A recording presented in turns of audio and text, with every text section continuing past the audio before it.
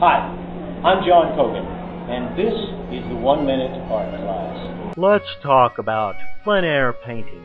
Plein air is the French term for out in the open air. In practical terms, it means to leave the studio, go to another location with our traveling paint box, and paint what we find. So we can go to the aquarium, and even though it is inside, it is still in plein air. Just don't take your acrylics underwater. That will not work very well. We can be indoors and paint something outside, like Kevin McPherson painting his pond from his bay window. My pond is too small to see from my bay window.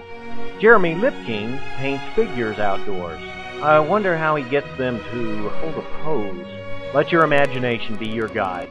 Anywhere you can take your paints out of the studio counts as plein air painting. Until next time, this is John Kogan with the 1 Minute Art Class.